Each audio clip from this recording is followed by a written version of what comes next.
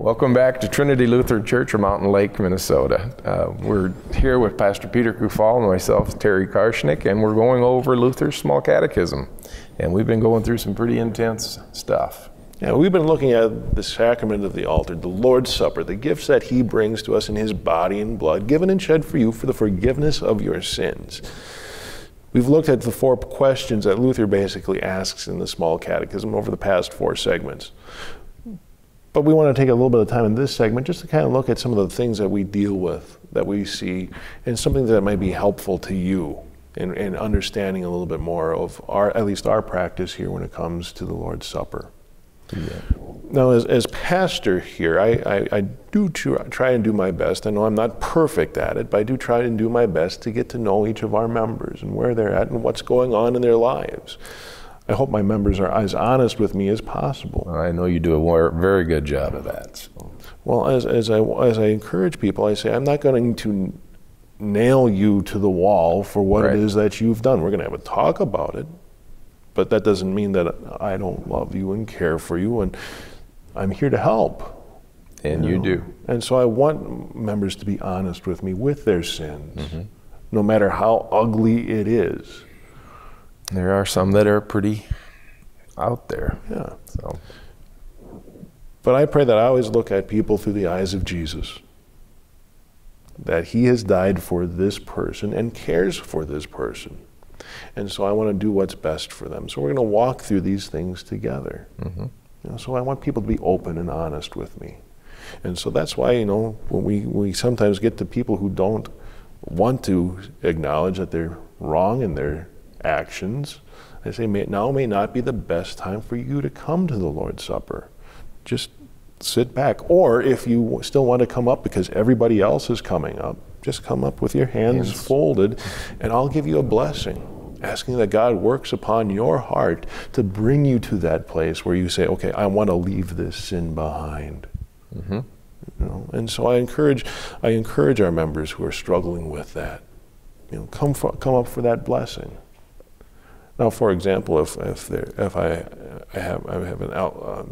one of the members is struggling with an addiction such as being an alcoholic, and that's an addiction, as many, but they know that they're struggling with it, and they may relapse or whatever. Is that where? Well, then they shouldn't come to communion. No, they need to come and receive Christ's body and blood. It should be good for them. Asking for that forgiveness, that's what it's all about. Right. Now, sadly, one of the things that happens is that we create barriers at times. And as the blood is the host for that blood is wine. That's what Jesus used on the Last Supper. It wasn't grape juice. It wasn't things along those lines. It was wine. Jesus turned water into wine. Wine is not a bad thing. It's the abuse of it that it gets out of hand. And so confessional church bodies are going to use wine, not grape juice. And so, for example, for the alcoholic, they may say that's a barrier for me. I'm afraid that I might relapse. And so what we do here at Trinity is that we have some individual cups that are set aside, which are greatly diluted. And so it's still, the wine is there, it's just diluted with water. Broken down, yeah. And so we don't want any type of barrier to be there for the individual. And that's kind of what has happened, because if you might remember in the early 1980s when there was the big AIDS scare and the germ scare, churches went away from a common cup to more individual cup because we were afraid of the germs. Well, it is an issue. It can be an issue. There are more people that deal with it a little differently than others, but you want to give them what they can, what they need. Well, I've never heard of people getting sick from going to communion. Well, there's always that what if. Well, and that's something we create for ourselves. Yes, that's exactly right. This isn't about this. You're right. Because there's also something that says that if I take of the one cup with my neighbor, drinking out of the same cup, we're of the same belief, same faith, and I'm okay with this person. One body, one Lord, one cup. As I recall growing up, that's how it always was also. Well, once again, that's what we're taught in Scripture. Yeah. You know, and I'll never forget that, you know, as I was a kid growing up in a large church, you know, my dad was an usher and we sit in the back, and throughout the service, homeless members of our congregation would come, and they didn't smell very good. Right. They didn't dress very nice. Right. They weren't very well kept. But my father would be behind them in the communion line, and he would take of that common cup from them at the same time. I said, Dad, those people, they, you know, I'd have a hard time with that, Dad. And he says, but they're my brother and sister in Christ. I love that. I think that's wonderful. It's a great thing. But how you felt though is very common. Well, exactly, and we need to put that aside. Okay. Once again, these are our brothers and sisters in Christ, and if they truly are, we need to set aside our yous, for a lack of a better term. Well, like you were talking about in the 80s, I remember when that came up for an issue in our church, and it was voted on to do that small cup.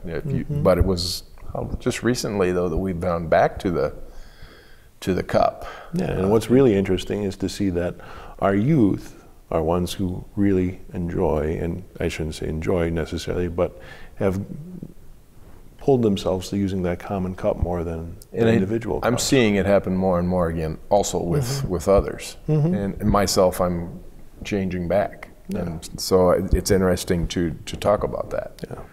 But once again, it's a part of that unification. And so, now we live in a world too where, you know, we're quite mobile. Oh yeah. You know, we visit family and friends who are in different cities and different churches, and well, when it comes Sunday, we want to go back. We should feel that pull to hear God's word, that pull to receive God's word. Right. You know, and so we should go to church even when we're on vacation. Right? Yeah. You know, it's a part of that response to the commandments. You know, remember the Sabbath day by keeping it holy is that call to be in church, the call to be with God's word. I just think that I was in Jamaica here a year or two back, and we kind of thought maybe we should go to church. And I didn't realize church over there is like a half a day. It's like, I was thinking an hour. That was very interesting. Sure. And they are very, very religious, very festive, very interesting. So, but you know, once again, it's important that we do some of our homework into recognizing it. And the first step of that is, you know, looking at the church body that church belongs to. Right. You know, if that church is, for example, we are a member of the Lutheran Church Missouri Synod. Yeah. If that church is a member of the Lutheran Church Missouri Synod, you know that they should be teaching and preaching the same thing that we do back home, that you were brought up learning, that you were instructed in. There were so many people there that it was really not even able to find out. Well, in Jamaica, I'm not sure if we have any Missouri Synod churches there. I would doubt it, but it would, you know, it was something that I should have tried to look into, but it was amazingly packed. Well, exactly. The churches were packed. But in those cases, it's always good, especially if they're going to be having communion at that service, and if you want to receive the Lord's Supper, as Jesus says, do this in remembrance of me, it's always good to talk to the pastor prior to the service. Right. You know, come 10 minutes early. Make sure you get there a little bit early and talk to the pastor. Introduce yourself. Say, tell him where you're a member of, and say, I would like to receive the Lord's Supper. Is it okay with you? I know I'm a sinner. I need the forgiveness, and I know I need Jesus. Okay. You know, and trust me, as a pastor, we'd love to hear that. Sadly, we don't usually get that very often. It's very seldom, but it has happened. It's seldom. Yep.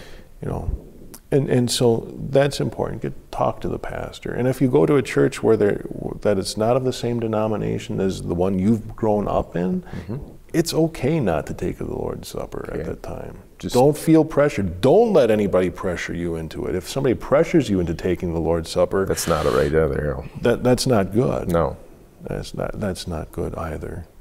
No. In that type of a situation. Right. Now, granted, as your personal pastor, I may pressure you into taking the Lord's Supper to say, okay, you need this because Jesus says do it. Right. But don't let somebody from a different denomination where you're not sure what's going on. I see your point. Pressure you into it. That's good. That's good to hear. I think people should know that. That's good. Yeah. Now here at Trinity, we have guests all the time, and we're thankful. We love having guests and visitors here, and sometimes they come up to the Lord's Supper as well, without talking to me, and sometimes I know their background, and it's like, Now, the hardest part of that is I don't know how God's Word has worked on their heart through the service. I just don't know. They could have had a come to meeting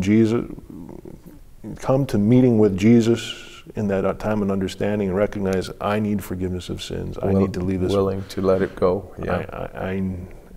And I trust Christ completely. Mm-hmm. Now, because of their own urgency, they may come to the Lord's Supper. At that first time, I'm not going to deny them the Lord's Supper at the altar. Mm-hmm. But I do want to try and do my best, and I have to admit, I'm not always the best at it. But I try and do my best to get to meet with that individual after the service, talk to them a little bit, and get to know where they're at, why they came up. Not grilling them, but just once again out of that concern for who they are as an individual, and not wanting to see them, bring bad judgment upon themselves. Makes sense. So that's where I'm at on it. And so, unless in extreme situations where somebody is blatantly disregarding what I have pleaded with them to do, will I refuse somebody the Lord's Supper at the railing? It's tough. And I can only remember once having to do that. I can't even imagine how do you handle it. Yeah, and it's something it's not fun. But it's tough. But the Lord's Supper is an amazing gift that God brings, and it reunites us to Jesus Christ. It keeps us fed, it keeps us nourished, and it keeps us growing. And it does amazing things in our life. It's something that we need. Yeah. And so, friends, I thank you for watching these segments. We just really touched the surface on it. Read about it. Get the book and read about it. It's very, very interesting. Spend time in your Bible. Spend time in your catechism. Spend time actually sitting down and talking with your pastor about it. And spend some time in that meditation, in that prayer, and that reflection upon your life and where you're at. And pray to your God that He works that repentant heart within you. It's amazing what He does. So thank you for tuning in. Thanks, Greg, for making your studio on the go today. And so on. Once again, thank you for being a part of our church. God bless.